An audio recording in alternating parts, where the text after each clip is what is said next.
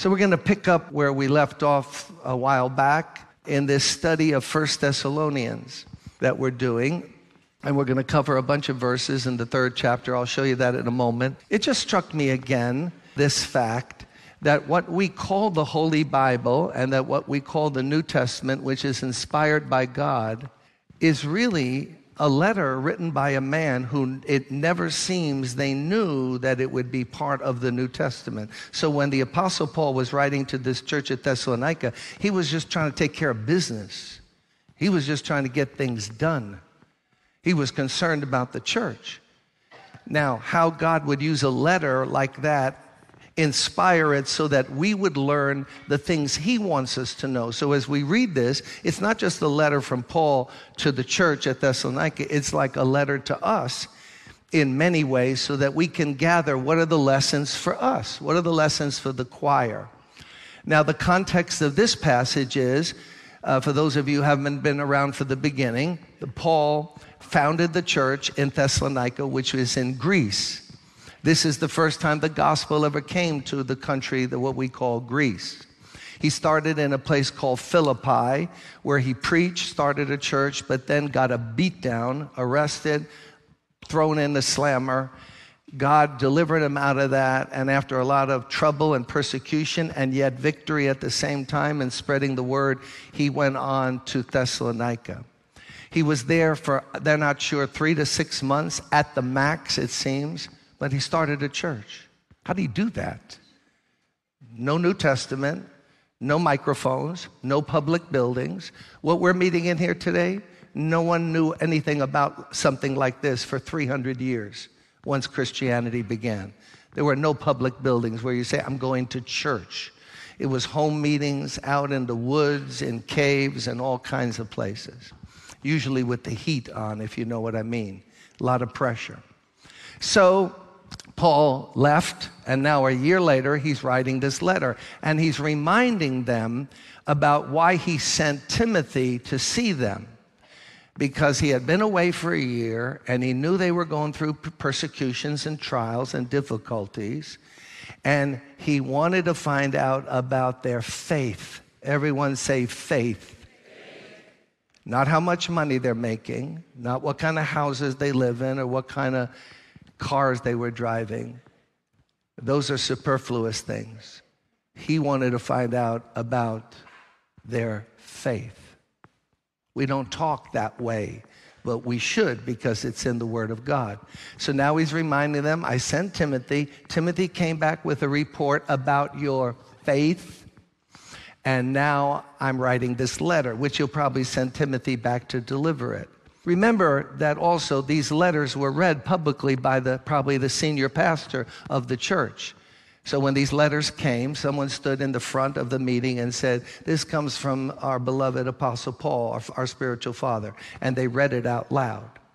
And the church could learn more about Jesus. So now we pick it up, 1 Thessalonians chapter 3, verse 1. So, this language, would to God, God help us today that all pastors, starting with this one, would love their people like Paul loved the church at Thessalonica. They wouldn't just do it for a salary, but they would love the people. So when we could stand it no longer, sounds like a boyfriend separated from his girl, we thought it best to be left by ourselves in Athens. We sent Timothy, who is our brother and co-worker in God's service in spreading the gospel of Christ, to strengthen and encourage you in your what?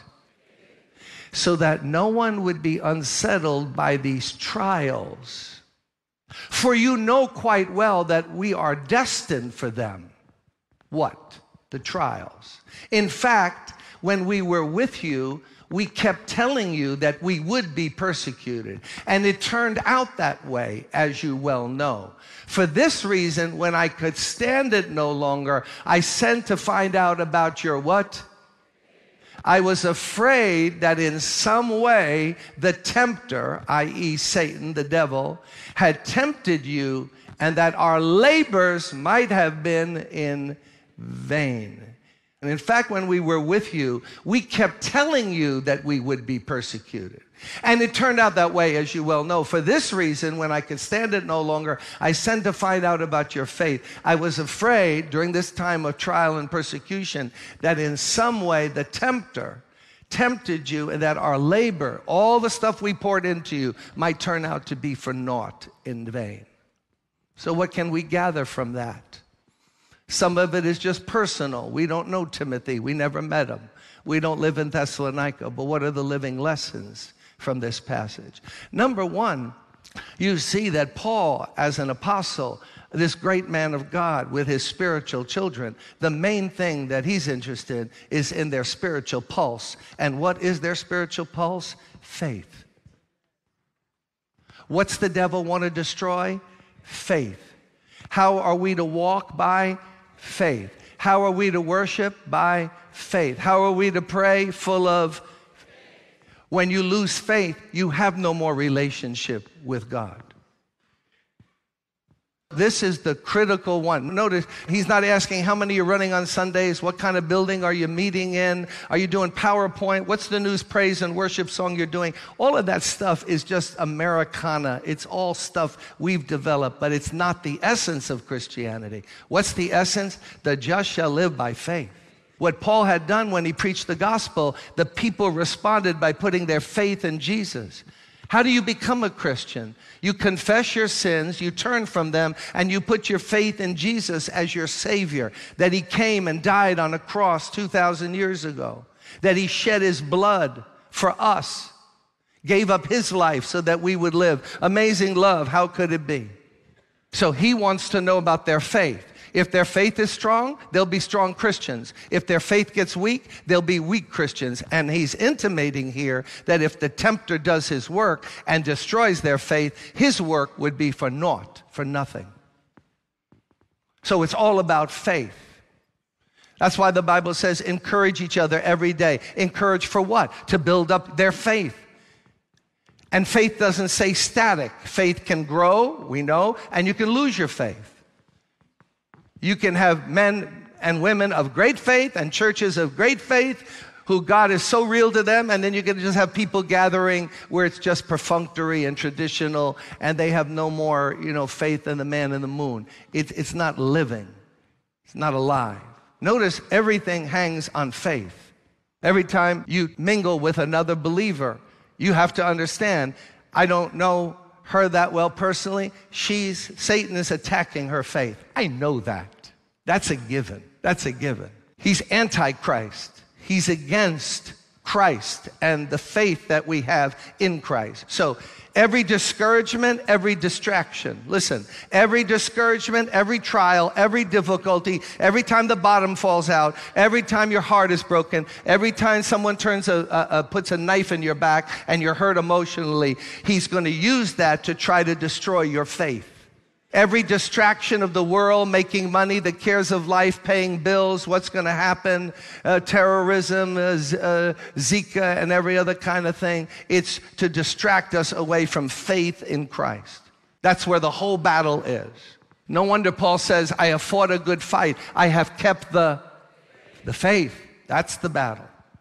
So notice here that what Paul is writing, you're not going to hear much in America.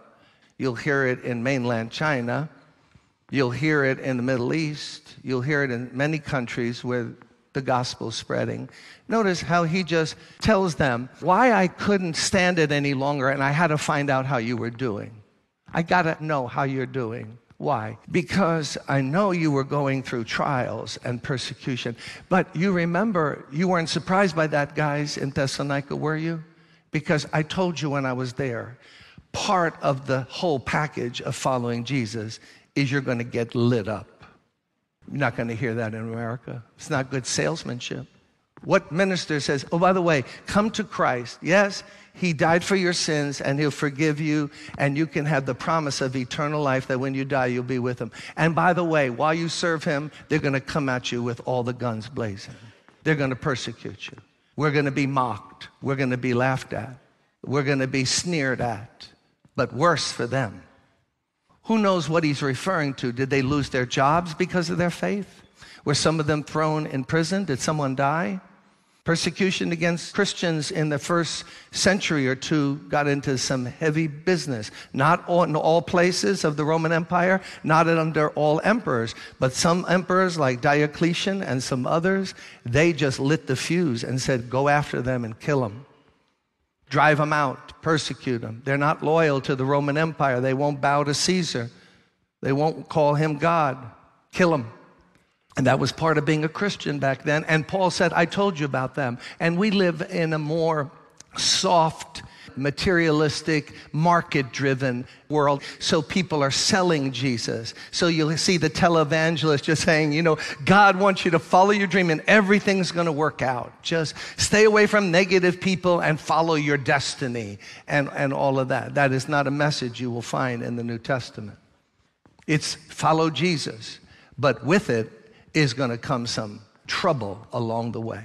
Attacks by Satan, people turning on you. Do I get an amen here from anybody? Your family turning against you. There are some believers in our church, former of the Jewish faith, and Muslims and others, strong Roman Catholic backgrounds, who, when they, as coming to this church, family cut them off. They don't even talk to them. Our missionary in Israel, Leah, when she found Yeshua as her Messiah, her mother stopped talking to her, I think, for something like 20 years. How shameful that you believe in Christ. Hitler was a Christian and all that.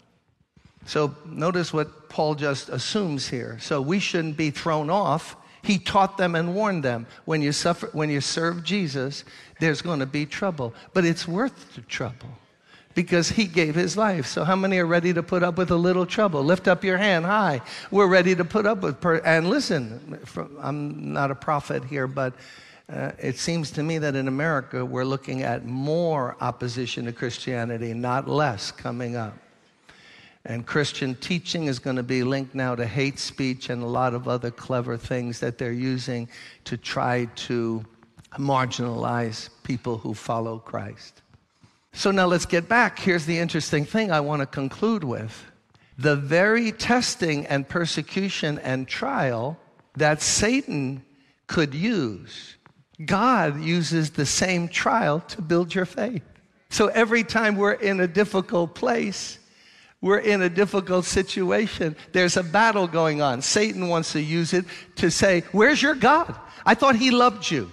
Where is he? Where's your answer to your prayer? Where's your Jesus now that you need him?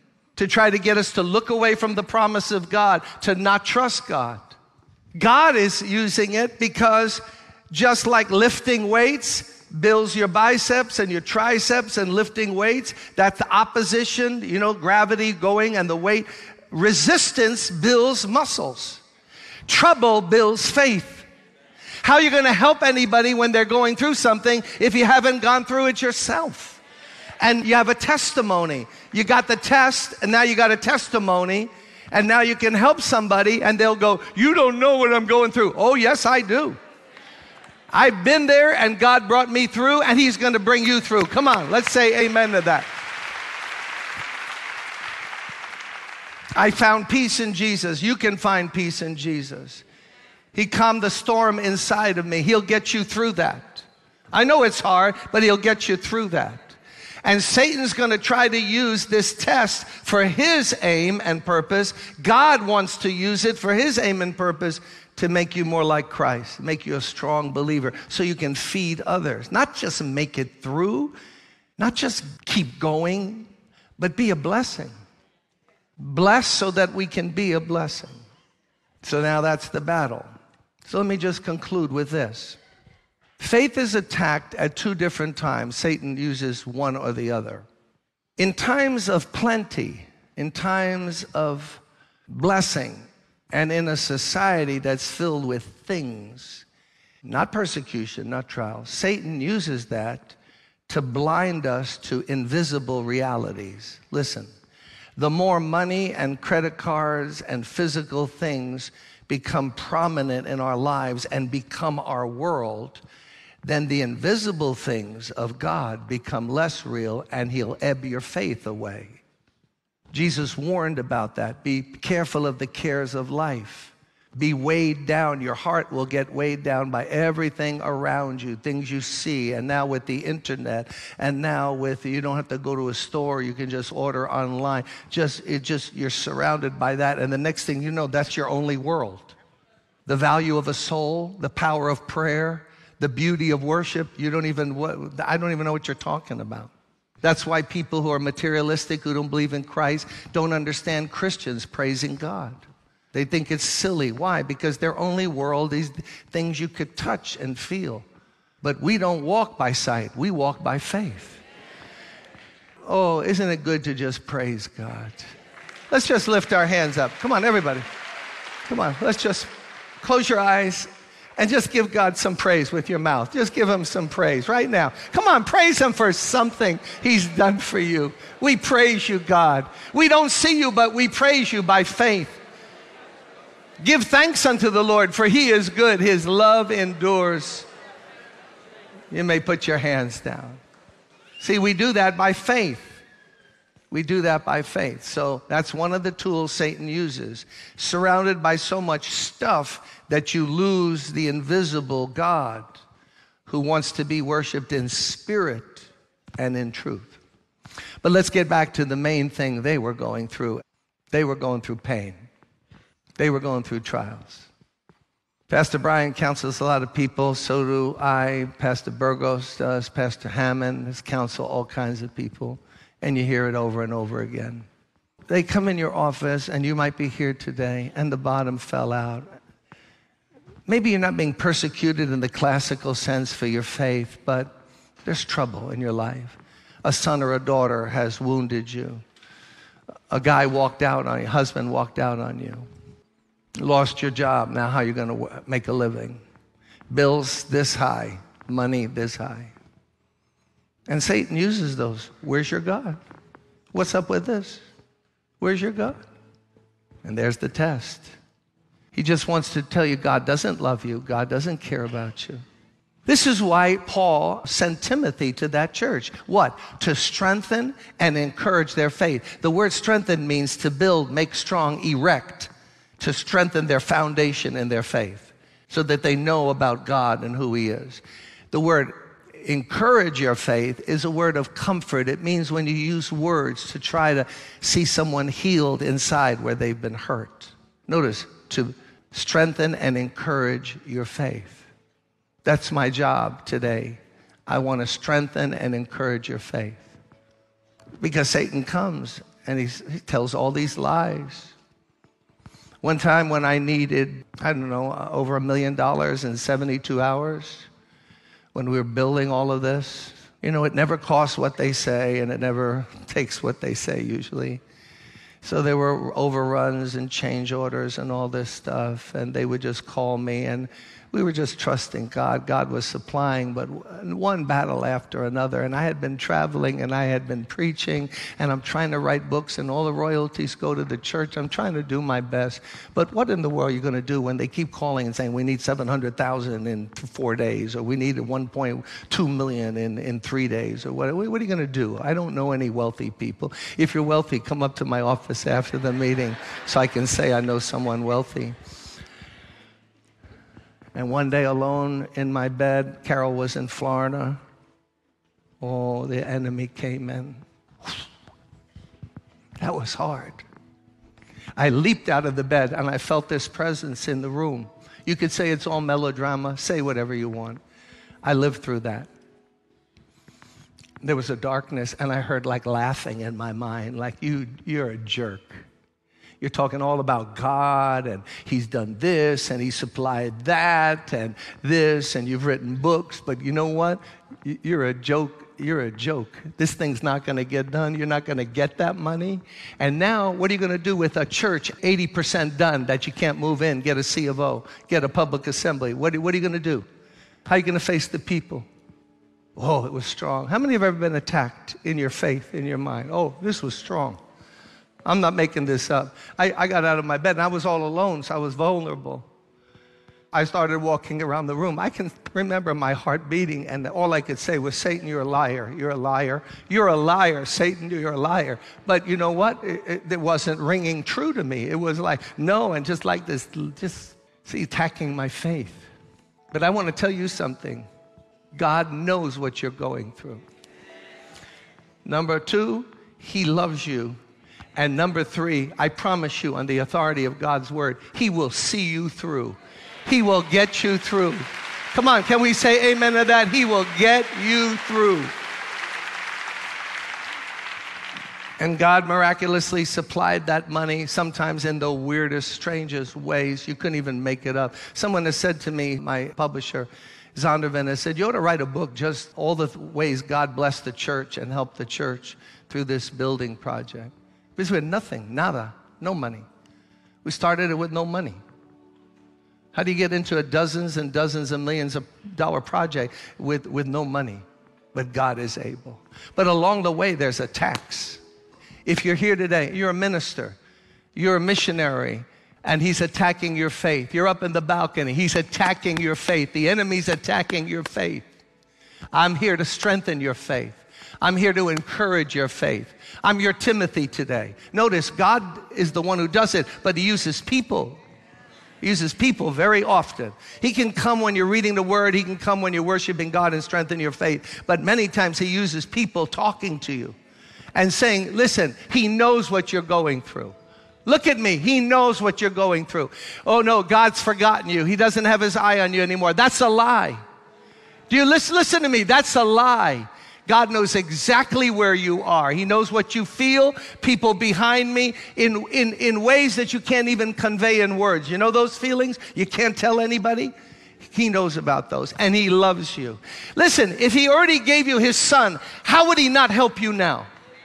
Could I get an amen? If he already gave us his son, how would he not help us? He gave us his son when we didn't even know him. Now we're his children. Keep your faith. I was reading in my devotions yesterday, the Last Supper. Peter's boasting that he'll never fail the Lord. And Jesus says, Simon, Simon, listen, Simon, Simon, Satan has asked it to sift you. Sift what? Your faith. He's asked to sift you like wheat. But I've prayed for you that you won't have your faith fail.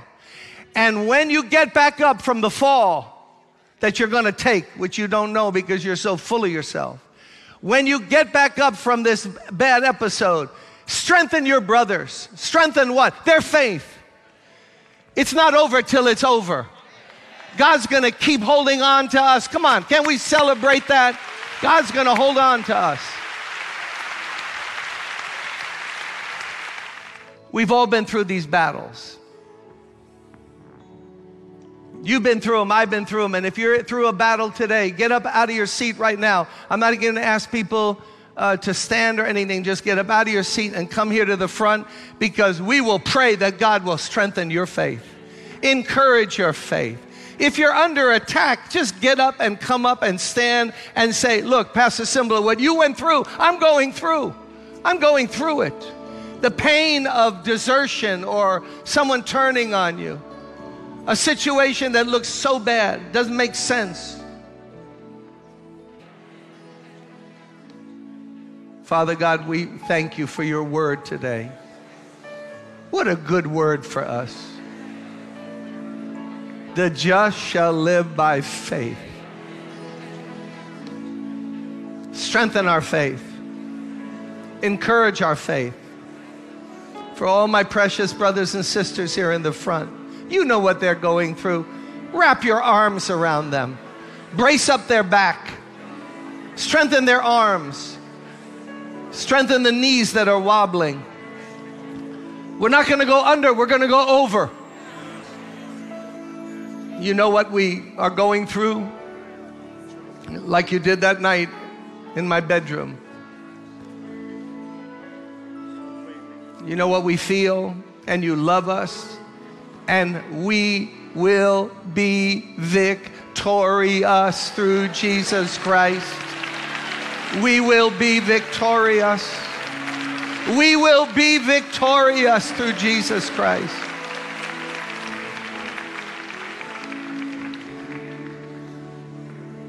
Increase our faith. Strengthen it. Encourage it. Help us to be like those trees. The roots go down so deep so that when the winds come, the tree won't go over because the roots are too far down. Let our roots go down deep into you, Lord. Feed us your word every day so our faith can grow. Make us men and women of prayer. Make us a church full of prayer and your word and your spirit. Thank you that we could love each other. God, every time we're together with one another, let us be more conscious. How can I encourage her faith? How can I encourage his faith? What word of encouragement can I give? That's our prayer today. And when persecution and sneering or difficulty comes, no big thing. For God is with us. What can man do unto me? Your word says. Bless us as we go our separate ways. We just thank you we could be together today. In Jesus' name, and everyone said, turn around and hug somebody. Men, hug a man. Women, hug some women.